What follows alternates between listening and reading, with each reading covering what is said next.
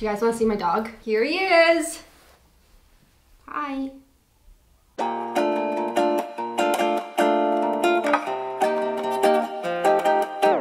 Well, I hope everyone's doing super dandy today because for today's video, we are gonna be making a crochet bikini. Crochet bikini.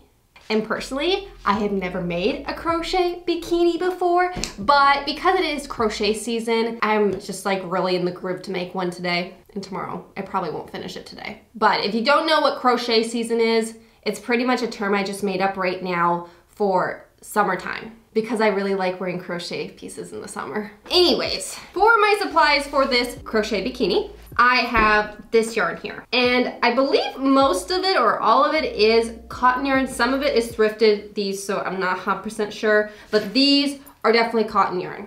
And I know there's a lot of not really controversy, but there's a lot of discussion of what yarn you should use for an actual bikini. And when I've been researching, no one gave me the answer. Some people said do not use cotton. Some people said use polyester. Then some people said don't use polyester because it's very uncomfortable. But then people say don't use cotton because it can get very heavy in the water. Yeah, so I'm using cotton. That's what I chose for this. I don't know if I'm really going to actually,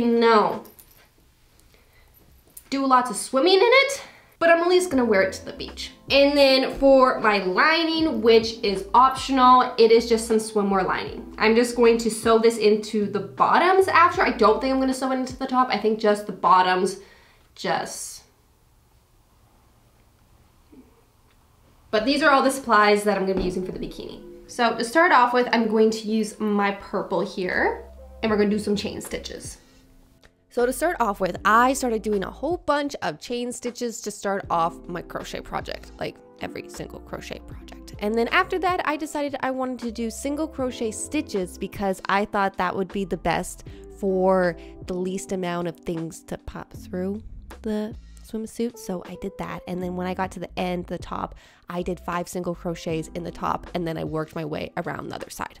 So now I have this little crochet thing, and this is going to be the base of my top. It's like the middle part, and I'm pretty much just gonna go around it until I get the shape and the size I want.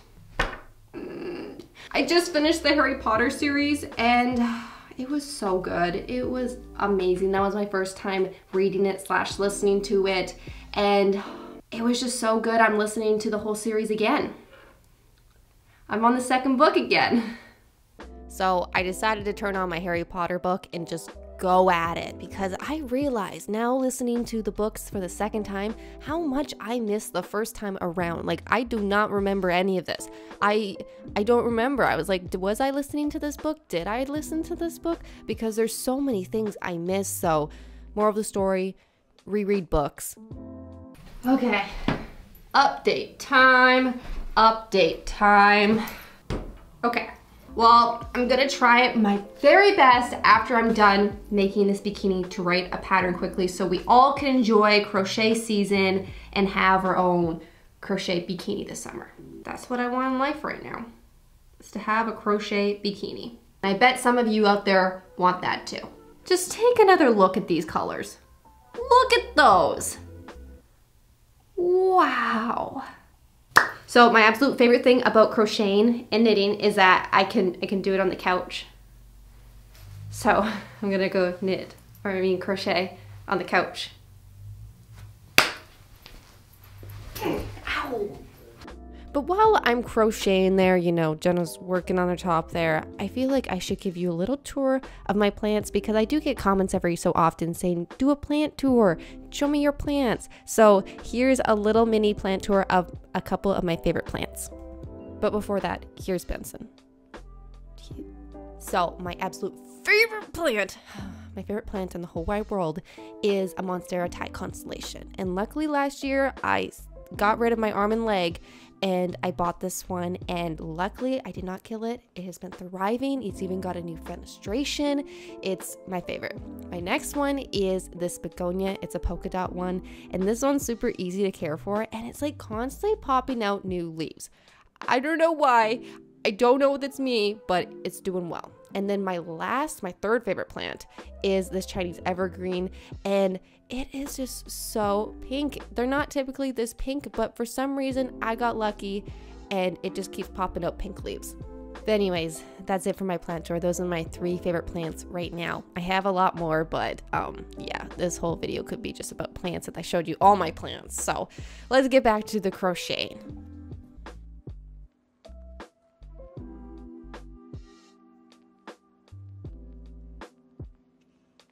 So we're just gonna take a quick break from the video because today's video is sponsored by Birch. So personally, I've had my Birch mattress for over 2 months, and since we've gotten it, we have slept incredible. Right, Benson?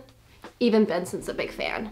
If you haven't heard of Birch before, they make these eco-conscious but very comfortable mattresses. These non-toxic mattresses are made here right in America, and they're actually made from organic and natural materials that have been sustainably sourced. One of my favorite things about my Birch mattress is that it's made from natural and organic materials. Therefore, there is no harsh chemicals in the mattress, and there's also no off-gassing when they manufactured it. Throughout the making of this mattress, all of the materials are sourced ethically, and Birch also works to protect the working condition in their factory. But my absolute favorite thing about Birch is how easy it is to set up and also get. When you order your Birch mattress, it actually just shows up to your front door, you take it out of the box, and you can lay it down on your bed, and it will expand really quickly. All of Birch's mattresses come with a 100-night sleep trial and a 25-year warranty. But if you guys are in the US, you actually will get your Birch mattress shipped to you guys for free. If you guys are looking for a new mattress, you guys should definitely check out Birch. Use my link down below in the description, birch.com/JennaP, and you guys will get $400 off your mattress and 2 free pillows.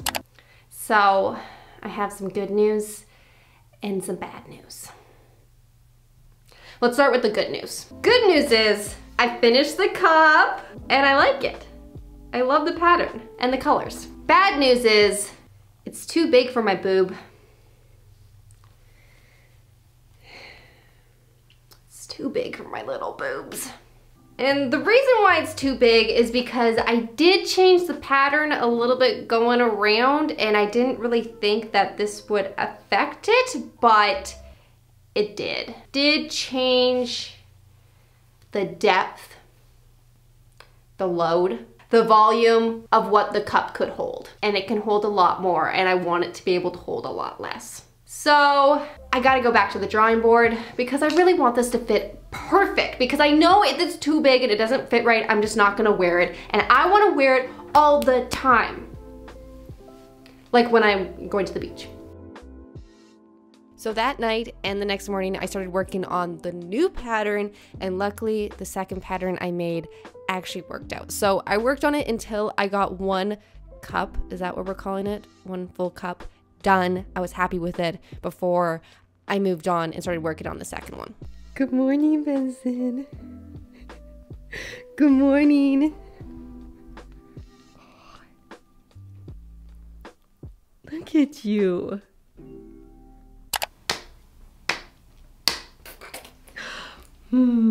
So I have good news. I have spit on my face. Very good news, because I finally figured out the perfect pattern for each bikini cup.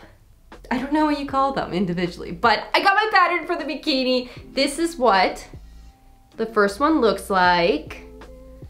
I haven't fixed the strands yet. It fits a lot better now. I even made it a bit longer so I can fold it over on the inside and then have, you know, the string go through, which I did not think about the first time around. So I'm so happy I figured it out now. So happy. So the only difference from the last cup to this cup is I increased my chain stitches, and I also switched up my stitch to a double crochet, which ended up being a lot quicker and a lot nicer. So pretty much I was able to bang out 2 of them in like 1 morning, which it took me a whole day to do the single crochet one. Look how much I have done already. It is almost done. And that probably only took me like less than an hour. I don't know, I wasn't timing it. I was just watching some shows, and then all of a sudden I was almost done. But that's all for my updates. Other than I did get 2 tattoos on the weekend. So let's all just ignore the red mark here. My skin's fine. I just I think there was chocolate on it, so I just rubbed it off.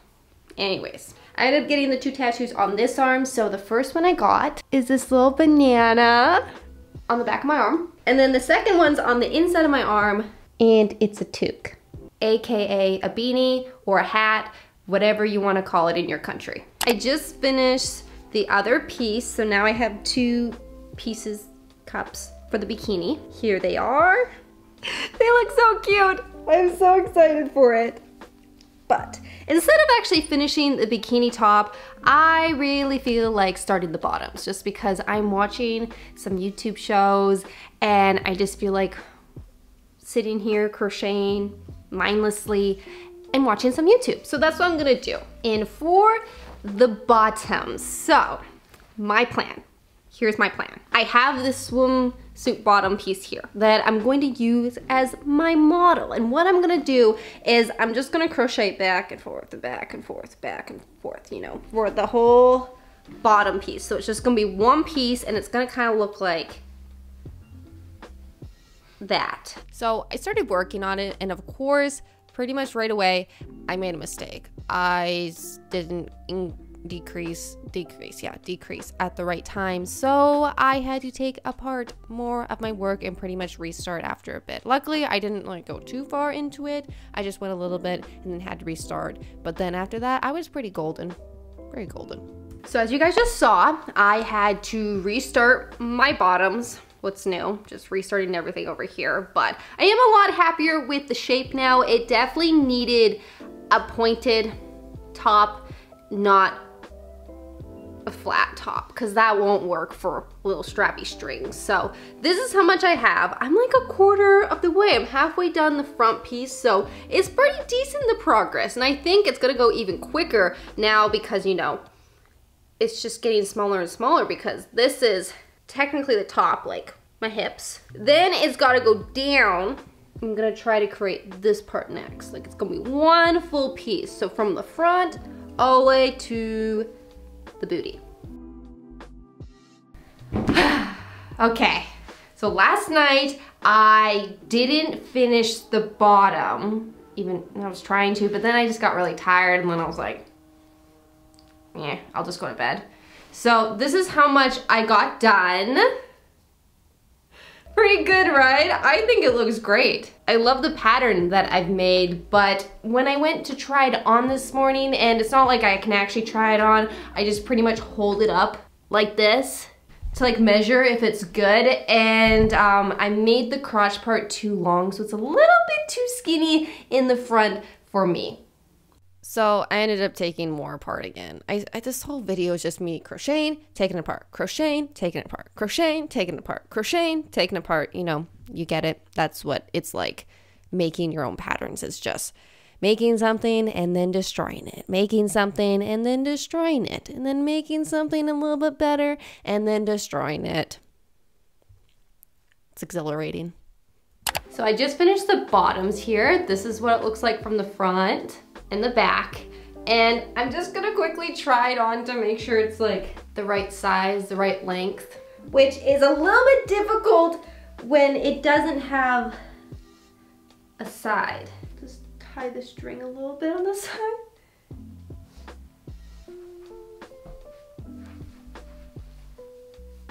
So the back fits really good, but I'm thinking the front is too tall, like it's too high-waisted, like it's almost at my belly button. And I don't really know if I like that style for this type of bottom. Yeah, it's too tall. So I'm gonna take apart the front. I think I'm gonna take it down to there. Think that's better?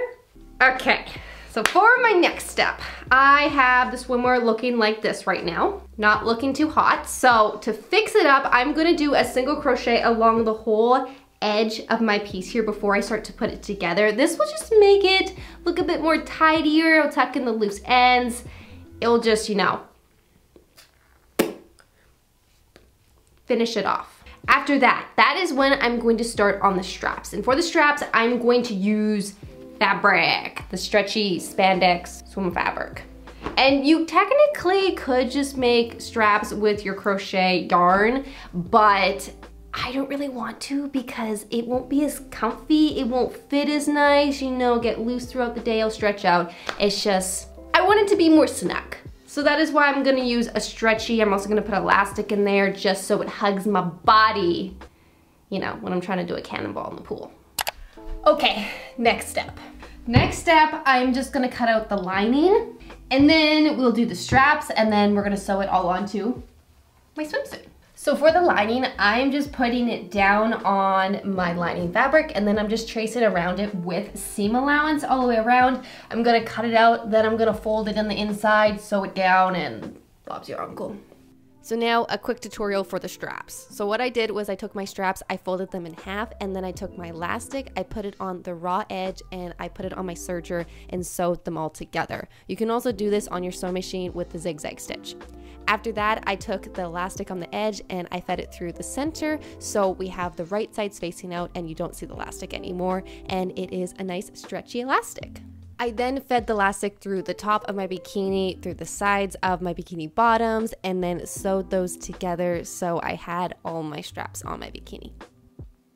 So guys, I finished this swimsuit. I have it on because I was just like way too excited. I had to try it on and I have it on now and I'm ready to show you guys. I'm ready to show you guys this amazing swimsuit I made today.